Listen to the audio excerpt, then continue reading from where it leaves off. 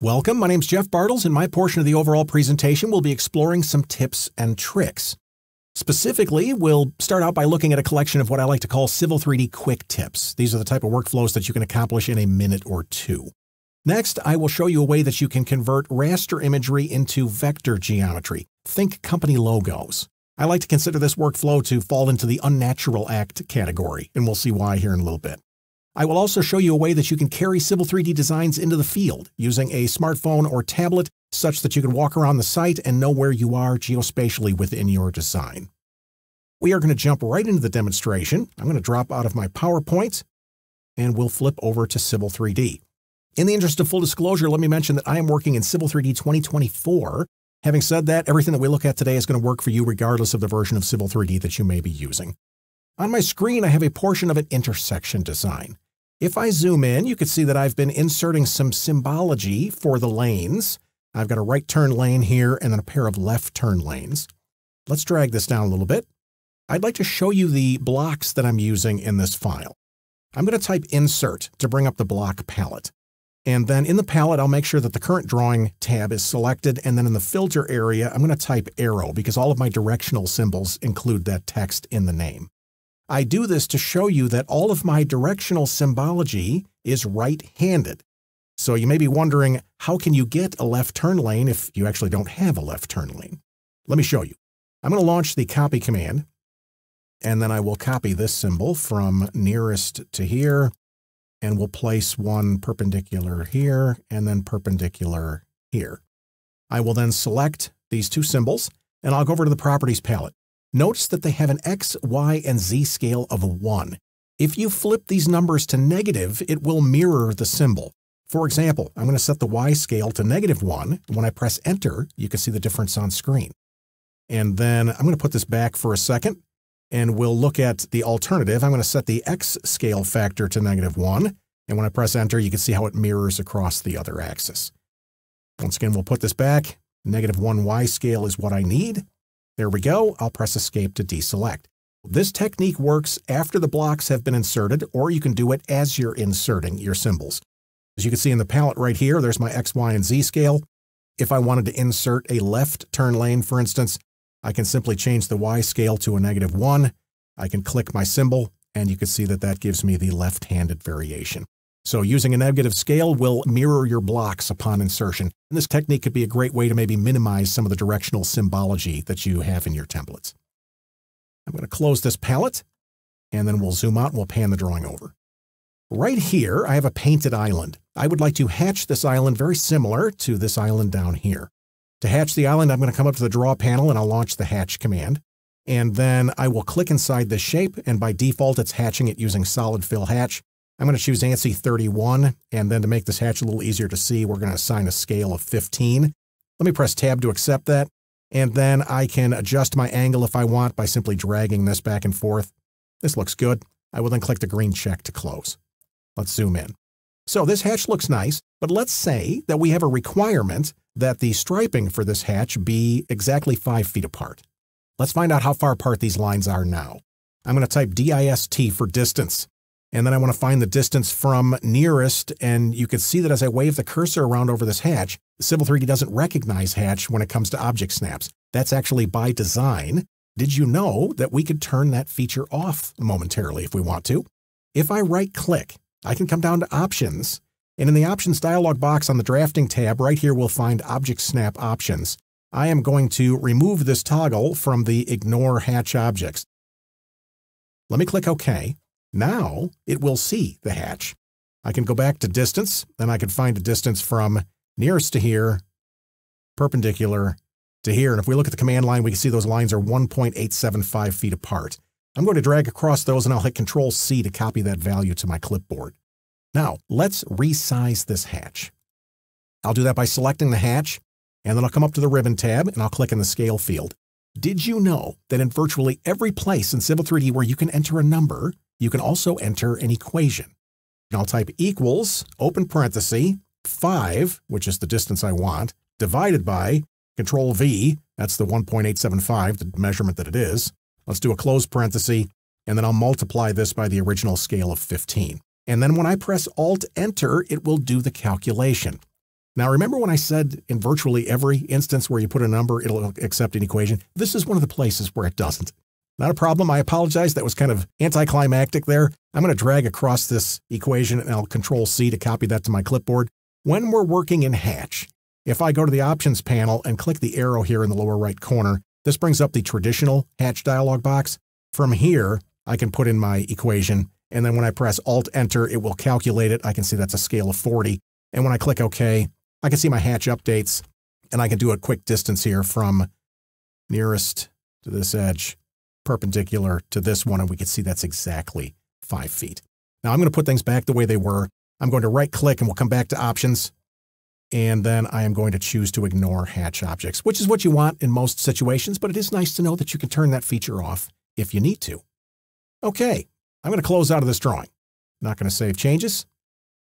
In this file, I've got a proposed site plan for a fast food restaurant. This is our chicken and waffles data set that we've used for a couple of years.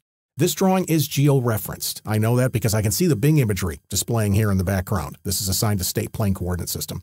As I move my cursor down here in the status bar, we can see that it's displaying in real time the X and Y location. Did you know that I can also have this display in lat and long? If I wanted to provide a lat long coordinate to somebody, maybe they'd like to find a location on this site using their phone, for instance, I can come down to the coordinates area and right-click, and I can flip this to geographic. Now as I move around, it is showing me the lat long location of my cursor. In fact, I can take this even farther. Here at the command line, if I type geo lat long format, I can turn this on by changing it from 0 to 1, and when I press enter, now as I move my cursor, I'm seeing lats and longs in degrees, minutes, seconds. All right, once again, I'd like to put things back the way they were. Let's look at another shortcut. If you right-click in model space, you'll find an option called Recent Input. So I don't have to retype GeoLat-Long format. I can select it right here from the menu. I can set that back to 0, and I'll press enter. And then I can right-click on the coordinates, and we'll flip this back to absolute to see X and Y. Okay, I don't need to see the aerial image here anymore. I'm going to go to the geolocation tab, and in the online map panel, we'll turn that off. And then I am going to select the layout that I have in this file. Notice that on my layout, I have a pair of viewports. One is set to 1 inch equals 20 feet. And then I've got another viewport that's kind of a detail of the storage area here on the east side of the building. This is set to 1 inch equals 5 feet. First thing I'd like to do is turn off or hide this viewport. If I hover over that viewport, I can see that it's on the wrong layer. It's on layer 0. I would like to put this on the viewport layer, which is already set to being frozen. To do that, I'm going to select the viewport, and then I'll go to the Home tab, and then we'll open the layer list. The viewport layer starts with the letter V. If I tap the letter V on my keyboard, it will take me to the first layer that starts with that letter. Each subsequent time that I tap V, it will cycle down and select the next layer starting with that letter until I get to the viewports layer, which is what I want. I will press enter, which puts the viewport on that layer, which happens to be frozen. I will go ahead and close that dialog box. Now, let's say I would like to label the drive-through lane. Since I'm not labeling Civil 3D data, I'm going to take this opportunity to label the drive-through using an annotative text object. Once again, remember that this viewport is set to 1 inch equals 20 feet. I'm going to jump back to model space. Note that my annotative scale is set to 1 inch equals 20 here as well. I'm going to go to the Annotate ribbon tab. I do this to show you that I've created a text style for the label, and it is annotative. I'm going to create this label as single line text. Let me zoom in, and then I will click to place my label, and I'd like this to be parallel to the drive-through lane. And then I will type drive-through lane. I'll press enter twice when I'm finished. If I hover over this label, you can see the annotative icon that shows me that this text is annotative to a particular scale. It's annotative to 20 scale. That's the scale that was current when it was created. That means it will only show up in a 20 scale viewport. As an example, let's jump back out to the layout. You can see that the label shows up here. It does not show up here. You cannot do this with a Civil 3D label, not without jumping through a bunch of hoops with layers and things like that. Now, let's say that maybe I would like this label to show up in this viewport as well. All I have to do is add the 1 inch equals 5 foot scale to this annotative object. I'm going to jump back to model space, and then I will select my text. I'll come over to the Properties palette. Right here I can see the annotative scale. I'm going to click to bring up the dialog box, and I'll choose Add. I would like to add 1 inch equals 5 feet. I'll click OK and OK. I'll press Escape when finished. This label now supports multiple scales. If I hover over it, we'll see the multiple icons there. If I select the label, we'll actually see the 2 variations. Did you know that if a label supports multiple scales, you can move each variation independent of the others? For example, if I click this grip, I can move the 20 scale version. Why? Because 20 scale is what's current in my drawing right now. I'm going to place this one here. If I want to move the 5 scale version, I'll press Escape to deselect, and then I will set my annotative scale to 5. I can then click the 5 scale version, and I'll click this grip, and I'll put it up here. I'll press Escape when finished. Let's go back to the plan view, and now we can see the same label displaying in both views. So I can move these variations independent of each other. I can also rotate them independent of each other. Maybe I would like to rotate this label so it follows the drive-through lane a little bit better. I'm going to double-click in this viewport, and then I am going to create a line segment here momentarily that represents the angle I would like that text. Let's select the line. I'll go over to the Properties palette, and I can see this has an angle of 31 degrees. I'll press Delete to take that out. If I select the 5 scale version, I can very easily do that because I'm within the 5 scale viewport. I can then come over to the Properties palette, and right here, I can adjust a rotation angle. Let's set that to 31. I'll press Enter. And then I can position this where I like. And even though these labels act like individual text objects, they are still the same label. If I zoom in here and double click on this label, for instance, I could change this. We'll make it a little bit more formal. And then I will double click out, and you can see how that label updated in both locations. Okay, can't do this with a Civil 3D label. In the event you're labeling things that are not based on Civil 3D data, the annotative text object can be a great way to go. Now let's look at how we can convert raster imagery into vector. I know a lot of firms that use an image for their company logo, like a JPEG or a PNG image, and they reference that into their title blocks. And that's a great way to go. One thing to consider is that reference becomes a maintenance item in the event the drawings are shipped to another stakeholder. If you don't include the referenced images, then when the stakeholder opens the drawing, they end up seeing a rectangle with the path to where that image used to be. If we could convert those raster images into vector or block, for instance, the logos could live in the drawing and we never have to worry about them getting left behind. I consider this workflow to be an unnatural act because I'm going to be doing the conversion with Adobe Illustrator. I'm going to come down and bring up Illustrator. Now, a lot of firms have Illustrator. It's a very feature-rich application. Fortunately, we only have to know about 3 commands. So very easy for us to jump in and do this, even if we've never touched Illustrator before. Let me show you. I am going to go to File, and then I'll choose Open. And then I'm going to select my JPEG image. This represents my company logo. We'll open that in the interface. And then I'm going to come over to the toolbox and click the Zoom tool. And I will click a couple times on screen to zoom in on that logo. The tool I'm going to use to trace this is called Image Trace. To make sure that tool is visible on screen, I'm going to come up to the Window pull down. And right here, I can see all of the palettes and tools available in Illustrator. From here, I will choose Image Trace. And then one more thing, I'm going to come back over to the toolbox, click the Select tool, and I will select my image. And pretty much that's it. Now we just have to dial up what we want within this dialog box. For the preset, I'm going to choose High Fidelity Photo. When I do, it's going to scan that image and it's going to trace the edges and create all the hatch patterns and everything for me. Now, I don't see all the edges just yet. I'm going to come down to View, and I'm going to change that from Tracing Result to Tracing Result with Outlines. Now I can see the outlines. At this point, I can optimize the conversion. Right here, we can see the color threshold. This represents the sensitivity that it uses to trace the shapes. Currently, this is set to 85, which is a little high for this design. If I drag the slider down to 62, for instance, we'll see how it reprocesses the scan and retraces. And we can see that we really didn't lose anything with respect to the appearance of the logo.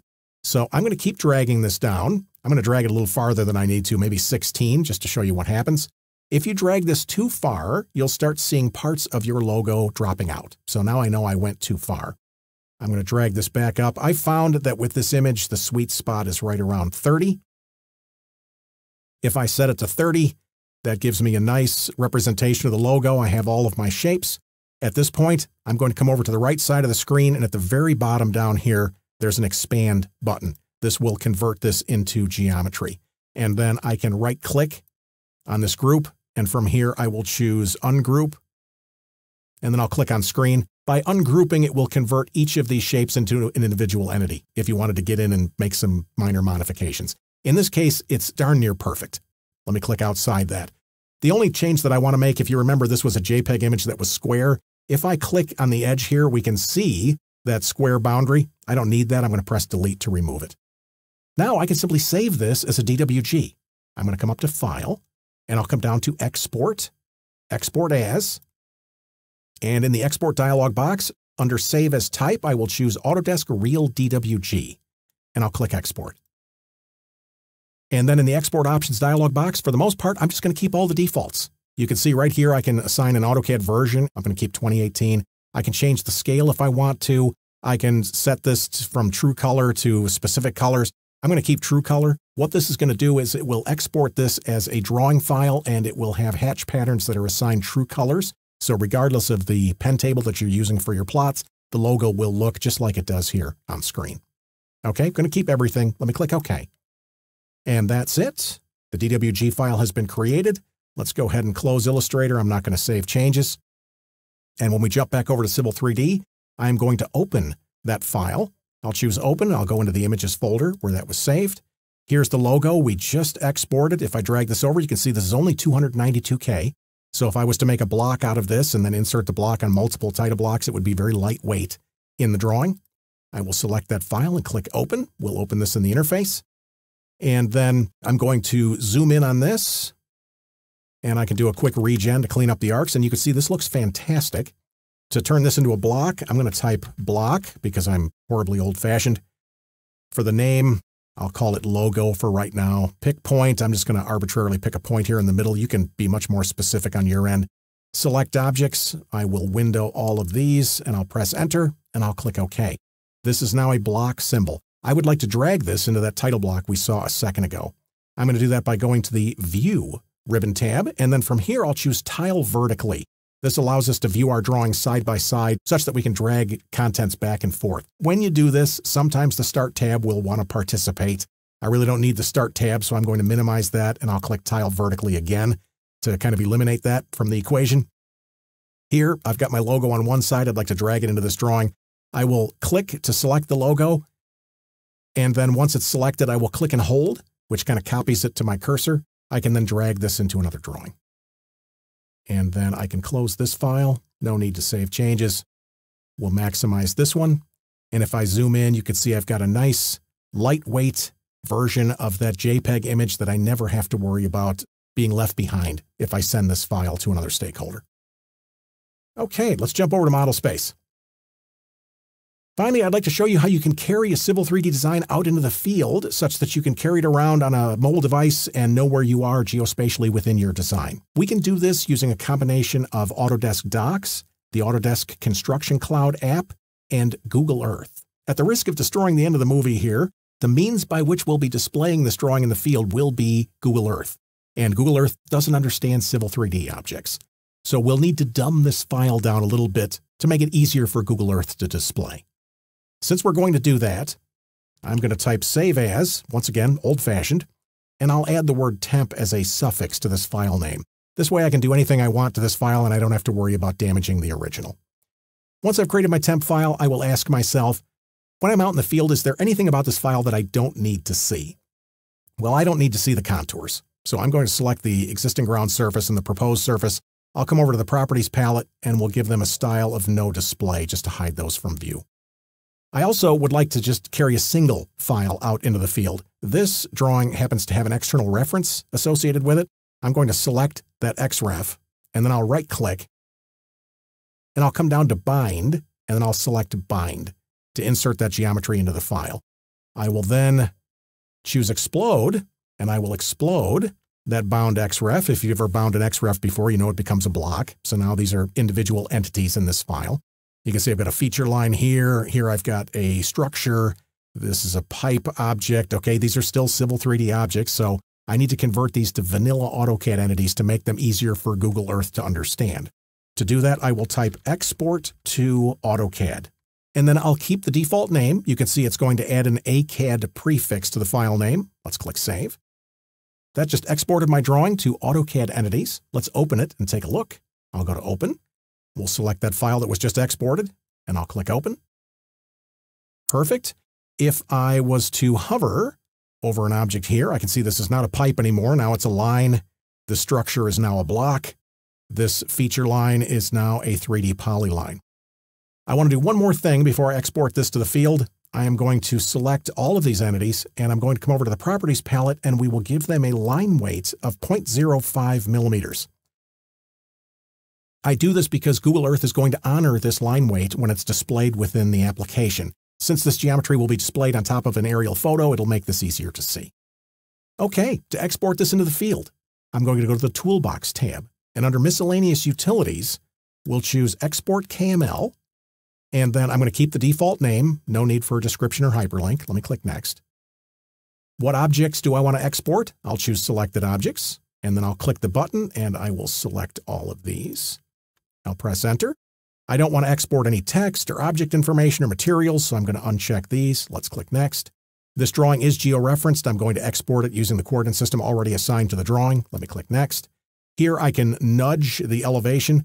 All the geometry in here is based on survey data, so I don't want to do that. What I do want to do is I would like to drape the objects onto the ground. I don't know what surface is being used in Google Earth. This will just ensure that my geometry is draped on top of their surface. Let's click Next. Here's where I can save the file. I'm going to click the ellipsis button, and I would like to save this to my Construction Cloud project. I happen to have Desktop Connector loaded on my machine, so I'm going to go to the Autodesk Docs drive letter, and I'll select my account. I will then select my Chicken and Waffles Cloud project, and then I will navigate to the folder where I'd like to store this. I'm going to put it in this Field Files folder, and then when I save the file, we have the option of saving it as a KML or a KMZ. I prefer KMZ. I've found that that works better for me. Let's click Save, and then I'll choose Export. This exports the file to Desktop Connector, which then pushes it to the cloud so it's ready for use in the field. If you'd like to view the export at this time, I can click the View button. If you have Google Earth on your machine, it will allow you to display that KMZ file. When this comes up, I wish I could say that it would take us right to that area. It kind of is, but we're floating out in the atmosphere here. If we look on the left side of the screen, you can see there's the KMZ.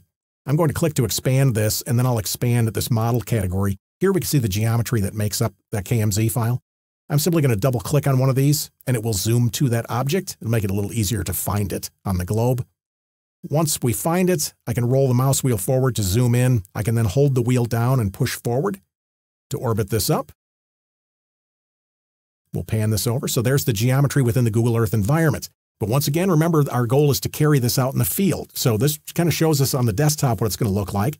At this point, I wish I could demonstrate the walkthrough in the field live, but unfortunately, I'm not at this site currently. So if you'll indulge me, let me do this. I'm going to close Google Earth. I'm going to flip back to my PowerPoint. I did a walkthrough of this site carrying my smartphone, although we could do this with a tablet as well. And at the time I recorded the screen on my phone, I also was carrying a GoPro camera so that I would have both the screen on the phone and the real world in context. You can see that I've got the Autodesk Construction Cloud app loaded. It is in the lower right corner. To launch the app, I will tap on that to bring it up, and then I will select my project. I'll tap to open the Chicken and Waffles site plan project. And then once I get into that directory structure, I will then navigate to where I saved the KMZ. So under Field Files, there it is. I can then tap to open the KMZ, and when I do, it says, hey, we don't recognize this file, but if you want, you could tap on screen and we'll let you open it through the Construction Cloud app using another tool. Perfect. I'll tap on screen and then I'll swipe over and click More, and I will then tap Google Earth to use as my viewer. Now in Google Earth on the phone, it's going to work just like it does on the desktop. We're going to tap in the upper left corner, and then I'm going to tap on Projects. And right here, I can see the contents of that KMZ file. And same as we did on the desktop, I'm going to tap on one of the entities so that I can zoom right to that entity on the globe. And then once it kind of focuses on that area, I can continue to pinch outward and center the view on screen. I can also swipe downward to close that menu at the bottom of the screen. And then lastly, I'm going to tap the Locate button to find me on this site. And it only takes a second. You can see this is real time. At the time I recorded this, I was parked at the southwest corner of the site at the end of that frontage road. So now I'm going to zoom in a little bit more to make this easier to see. and then I can start walking. And as I'm walking in the site, you'll see that the icon on my phone is matching my position.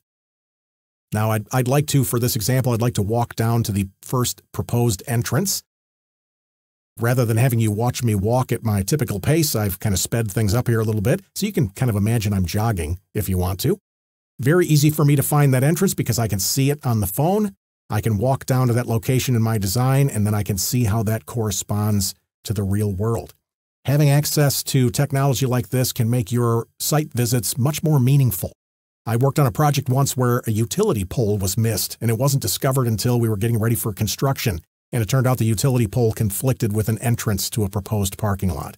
Having access to a tool like this would make things like that much harder or much more difficult to happen because we could catch those earlier by doing a site visit. Here I walked to the drive-through pickup window. Once again, very easy to know where I'm at within the design. I have to admit, while I was out there, I asked myself, I wonder how well this is locating me in the real world. If you look on the phone, you can see in the northwest corner there's an existing sidewalk that terminates there. So I decided I would walk over to that sidewalk because ultimately when I get there, the blue dot should be at that same location. And you can see that as I approach the sidewalk, it is pretty much right on the money. If it's off, it's only off by about a foot or two. So this could be a great technique to carry your Civil 3D designs out in the field. You can push them right to the cloud through Desktop Connector, and then you can access them through the Construction Cloud app using Google Earth. Okay, we have looked at a lot of things today. First, we looked at a large collection of Civil 3D quick tips. I've listed them there on screen. If you'd like, you can hit the pause button and kind of review some of the things that we talked about.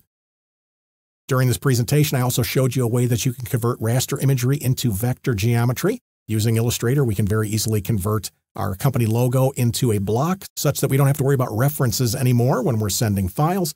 I also showed you a way that you can carry your Civil 3D designs into the field simply by publishing that via KMZ through Desktop Connector to the cloud, and then we were able to open that through Google Earth using the Autodesk Construction Cloud app. If you're interested in more tips, tricks, and workflows like what we've seen today, please visit our blog.